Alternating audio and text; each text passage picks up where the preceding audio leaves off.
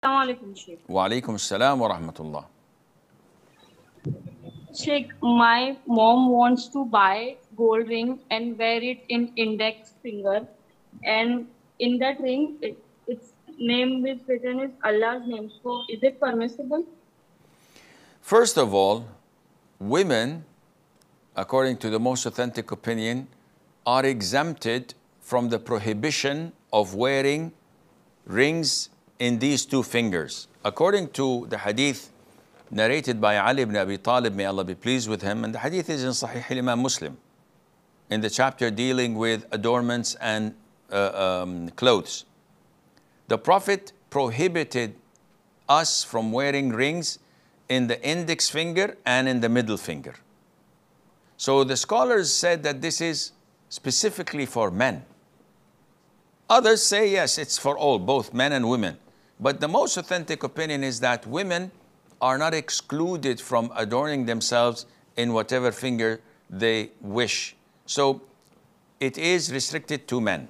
Secondly, wearing a ring with the name of Allah is permissible.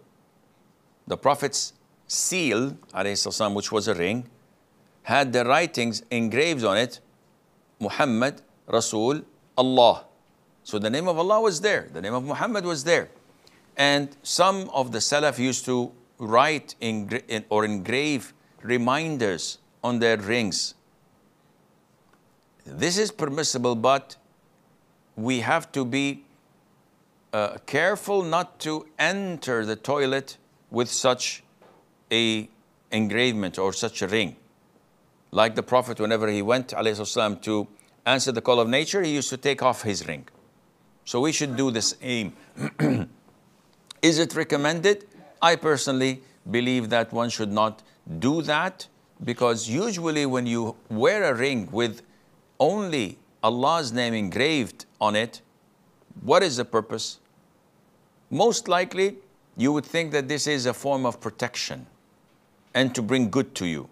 And this by itself is a minor shirk that can mount to major shirk. So you should refrain from that if you have such an intention, and Allah knows best.